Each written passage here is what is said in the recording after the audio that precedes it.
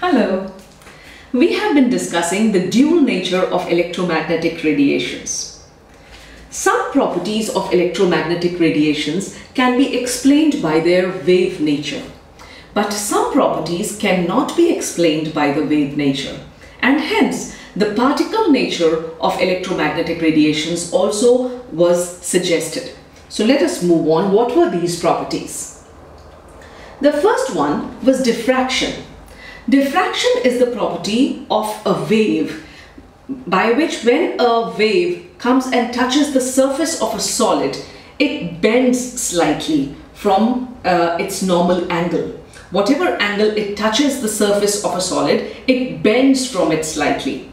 Now, an example of this is that when you have light falling on an object and you see the shadow behind the object, if light were particle nature, it falls over the object. The shadow should have very sharp lines. It should be very sharp.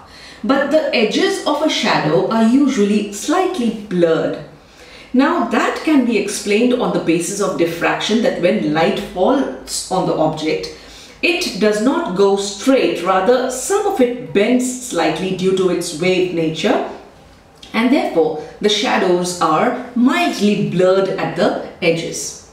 Similarly, if you look at the moon, where the moon is reflecting the light of the sun that falls over it at night, look at the edges of the moon. Again, they are not very sharp. You will find that it's slightly blurred. So this can be explained on the basis of diffraction, where waves, they come and when they touch the surface of a body, they bend ever so slightly, and this bending of light or waves is known as diffraction. The next property is interference. Waves interfere. Let me just show you an example. Here is a wave that's traveling, and there's another wave that comes from the other direction. If this wave comes and joins the previous wave in such a manner, there are two ways how this can happen. This was the original wave, and okay, we can do it this way. And this is the other wave. So this one is continuing in this direction and that one is continuing in the other direction. That is one possibility, that when the waves, they come and they interfere with each other, there are two possible ways. One, or rather there are two possible extremes. One is where the crest of one falls over the trough of the other, and the trough of one falls over the crest of the other. The other possibility is that a wave is going in one direction, and the other one that comes, it comes in such a way that the crest of this wave falls over the crest of the other, and the trough of this wave is falling over the trough of the other. So both of them are in sync with each other. When such an interference occurs, what happens? The resultant wave is reinforced. The two waves, they have an effect on each other and they reinforce the energies of each other.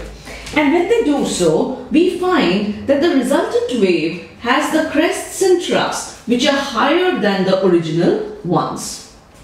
So the wave is amplified.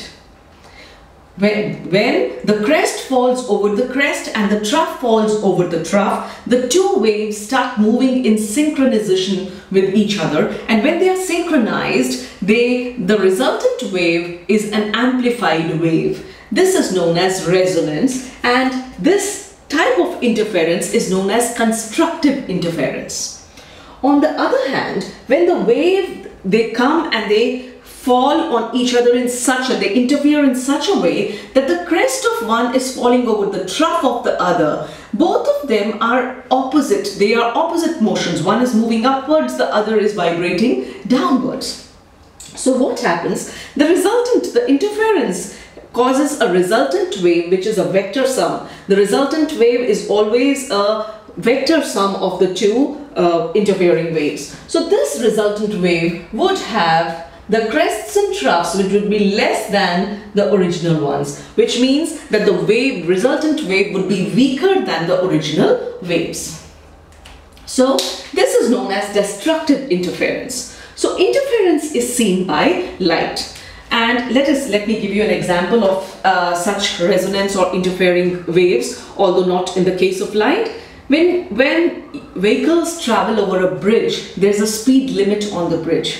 And that speed limit is because the vehicles have a vibration of their own as they're moving, and the bridge, which is a suspended body, it also has a vibration of its own. So when it is vibrating and the vehicles that are moving on it also add to that vibration, if the interference is constructive, then what happens? The bridge starts vibrating at a dangerous level.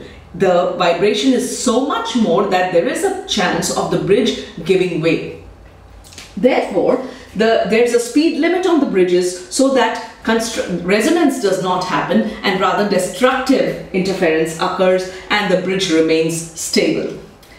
So that is interference and diffraction, both the properties which are shown by light and both of which can be explained by the wave nature of light.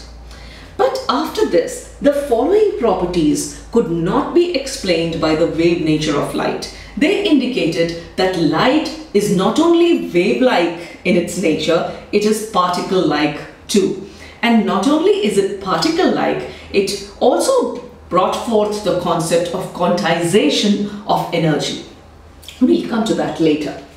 The first property or the phenomenon that was observed was black body radiation. When you heat up an object, it starts giving out light when it's very, very hot, about 4000 Kelvin. Above it, it comes to, above these temperatures, it comes to the visible range, and the object that you're heating starts glowing. For example, if you take an iron rod and you heat it, it starts glowing.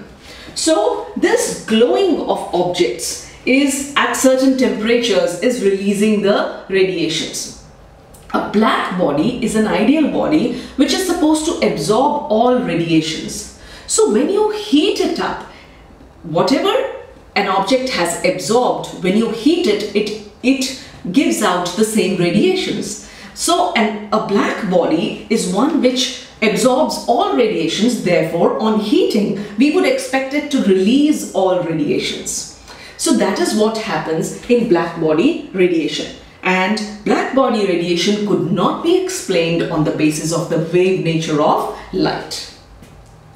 Photoelectric effect is a phenomenon where when you have a metal object and you bombard the metal object with a radiation, the metal object, electrons from the metal, they get ejected.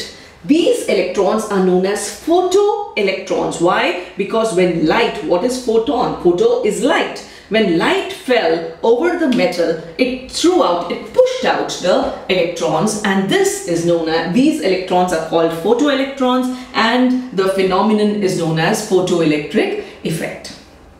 Imagine if there's a ball and there's just a wave coming. Can the wave simply push out a ball at high speeds which is attracted, which is strongly held, because electrons in the metal are attracted to the nucleus which is positively charged and electrons are negatively charged. Therefore, whatever is coming cannot be a soft wave. It has to be a solid object which has force and which hits the electron and pushes the electron out of the atom. Therefore, if light can push an electron out of the metal surface, it means that light obviously has some particle nature. There's particle which is hitting it and therefore it is pushing the electrons out. That was photoelectric effect, which could again not be explained on the basis of wave nature of light. The next is variation of heat capacity of solids as a function of temperature. Heat capacity is the amount of heat which has to be given to an object to raise its temperature by 1 degree Celsius. And it has been found that when you provide heat to solids, what happens? In a solid, the atoms are fixed in space. They cannot bodily move from one place to another, but they are fixed in their places. All they can do is they can vibrate to and fro about their own position. So when you provide heat to a solid, what happens, the particles which are present inside, that is the atoms or the molecules that it's made up of, they are fixed at their position, but this energy that is given to them, to the to the solid, it is absorbed by the atoms to increase their kinetic energy, that is to increase their vibration, and to increase the potential energy, which raises the temperature of the substance. This now variation of heat capacity, how much heat has to be given to raise the temperature of that substance by 1 degree, depends on the temperature at which the solid is already present. This also could not be explained on the basis of the wave nature of light. Then the last property is the line spectrum of hydrogen. We know that hydrogen has only one electron. And as I told you, that all matter, when it absorbs energy and you allow it to release energy later, when you heat it up and you allow it to give out energy, if it absorbs light, certain frequencies of light, when it releases on heating, it gives out the frequencies, they should be the same frequencies. The electron in a hydrogen atom, there's only one electron, so whatever energy it absorbs, it should release only one energy. And therefore, when you record that energy being given out by hydrogen on the electromagnetic spectrum, it should form only one line. But hydrogen was found to form a series of lines, and this could not be explained on the basis of the wave nature of electromagnetic radiation. This rather could be explained if electromagnetic radiation had not only particle nature, but also that it had quantization of energy. This was a concept which was developed later. We will now discuss these properties one by one. We'll now talk about black body radiation in the next video. Thank you for watching.